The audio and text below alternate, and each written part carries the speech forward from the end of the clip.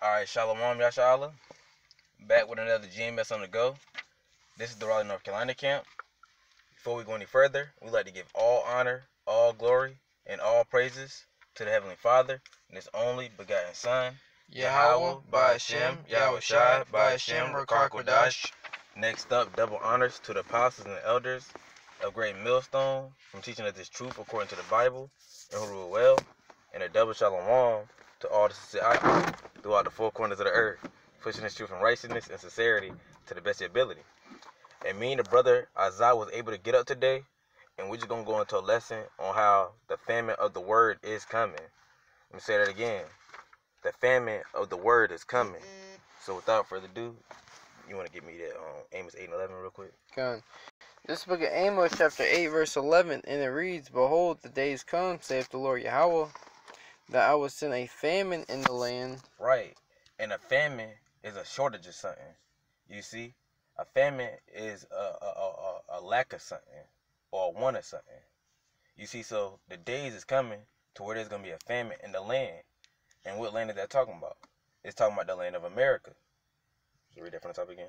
This is Amos 8 and 11. Behold, the days come, saith the Lord Yahweh, that I will send a famine in the land.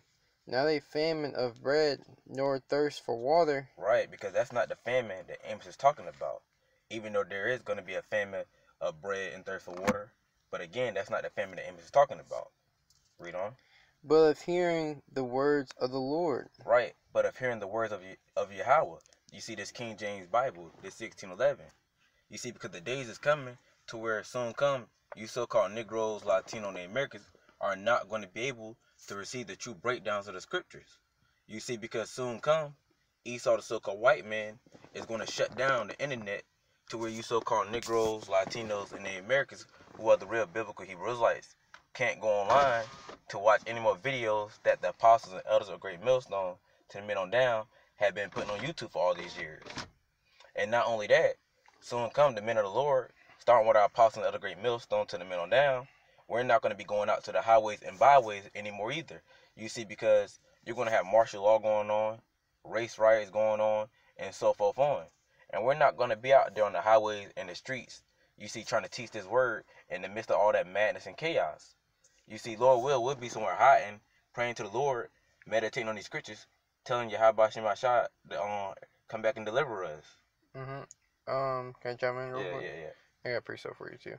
You know, it's ultimately it's ultimately the Lord Yahweh Shai, which is gonna basically cause this red Hebrew Edomite, which you know is the so-called white man today, to shut the internet down. You know, because Yahweh Shai is controlling everything. You know.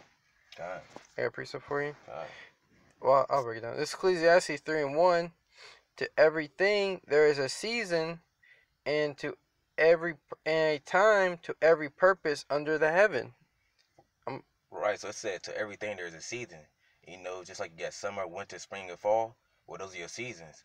So it said to everything there's a season and a time to every purpose under the heaven. You see, so there's a season and there's a time for everything that play out in its respective order, you see, under the heaven.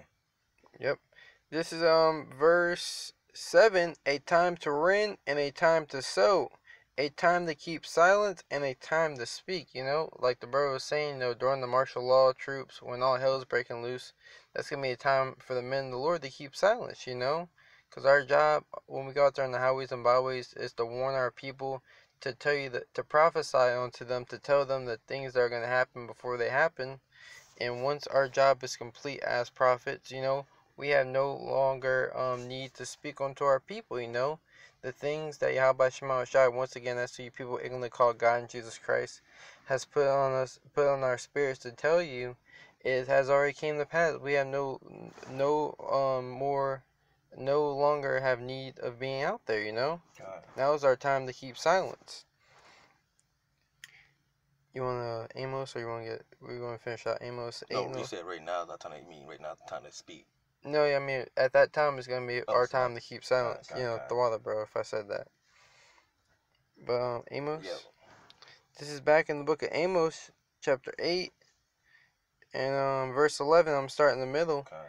It says, I'm going to start from the top. It says, Behold, the days come, saith the Lord Yahweh, Thou wilt send a famine in the land, Mm-hmm. not a famine of bread, nor a thirst for water, Mm-hmm. but of hearing the words of the Lord. Mm-hmm. And they shall wander from sea to sea, and from the north even to the east. They shall run to and fro to seek the word of the Lord, and shall not find it. Isaiah 55 and 6. Come. Right, so soon come, you so-called Negroes, Latinos, and Americans, y'all are going to be going all over, you see, trying to find this word. You see, soon come, you so-called Negroes, Latinos, and Americans, y'all going to be trying to seek for the word of the Lord and the men of the Lord that was preaching this word. And guess what? Y'all are not going to find it. You see, y'all going to go crazy in that day. Y'all going to be ready to pull your hair out because y'all are going to know that this word really meant something and that this word was really special. You see? So again, 2/3 so-called Negroes, Latinos, and Americans, when this famine of the word hits, when this famine of the word pops off, y'all are going to go crazy because y'all are not going to be able to find the word and the men of the Lord preaching this word. So knowing that a famine of hearing these words is coming, what should you so-called Negroes, Latinos, and Americans be doing? Mm-hmm. The next precept. Here, quick. Okay, got it. I got a definition of seek. It says to seek, require, a request. You know. So a lot of people, it says seek the face, to demand. So a lot of people, to be sought, a lot of people are gonna be looking for this word. They're gonna be requesting for it. They're gonna demand this word. You know, they really gonna be looking for this word. Why? Because the wisdom, knowledge, understanding of scriptures is gonna be able. It's gonna be stability of our times. You know, that's what's gonna be able to keep us stable when all hell is breaking loose. Right. This is Isaiah 55 and 6. That's why you gotta be seeking the Lord right now. It's Isaiah 55 and 6. Seek ye the Lord, Yahweh Shema Shai, while he may be found. Right, it says, seek ye the Lord, not Allah, not Buddha, not the Hindu god of Shiva, not Santa Maria, not Haile Selassie, not Baphomet, not Serapis, not none of these false gods who are no gods. You so-called Negroes, Latinos, and Americans, you're supposed to be seeking Yahweh, who the word Indian calls God, who's so-called black man. And how do you seek Yahweh? You seek him by his men that he step on highways and byways. You see, because Yahweh Bashim Shah, they speak through men, according to Amos 3 and 7 and St. Luke 10 and 16. Mm-hmm. So read that from top again, Baba Kashaw. Isaiah 55 and 6. Seek ye the Lord, Yahweh Shema Shai, while he may be found. Right, so you so-called Negroes, Latinos, and Americans, you got to seek the men of the Lord. You see, by the way, the apostles of Elder Great Millstone, 10 men on down, while we may be found. Meaning what? While we're still putting up videos on YouTube. While we're still going out to the highways and byways week in and week out. You see? Because, again, a famine of hearing these words is coming. And it's coming to a town near you. Yep. Well, the Spirit of the Lord is still on us to teach this word, you know? Mm-hmm. And it reads, call ye upon him while he is near. Right, call upon him while he is near. Again, not Allah, not Buddha, not the Hindu god of Shiva, not Santa Maria, not Haile Selassie, not none of these false gods who are no gods. Call upon him, Yahweh while Yahweh Shah, who the word even calls God and Jesus, who's so-called black man. You have to call upon those names while they're still near. And they are still near. How do we know? Because you got the men of the Lord still out on the highways and byways teaching his word and putting up videos on YouTube. Verse 7? No, unless you want it. You want it? Now I got a quick precept then. This is Ecclesiastes chapter 12, verse 1. Mm-hmm. Remember now thy Creator in the days of thy youth, while the evil days come not, nor the years draw near, when thou shalt say, I have no pleasure in them. Yeah, so Yahweh Shema Shai is looking for men to seek him now. You know, don't wait. You know, seek Yahweh Shema Shai right now. You know, in the days of your youth, while you're still a young man, and also while the prophecies are still young, you know, they're speaking loud and clear now, but when they're in full effect, Yahweh Shema Shai, when all hell is breaking loose, the Lord, the Heavenly Father, through his only begotten Son, is not going to be accepting repentance in that day, you know? The Lord is going to have no pleasure in you in that day when all hell breaking loose and you're trying to call upon him, you know? You want another precept? No, I was, but I'm good. That's probably it on that. Yeah. Yeah, that's it. Alright, go ahead and close this out. So with that, hope you've been edified.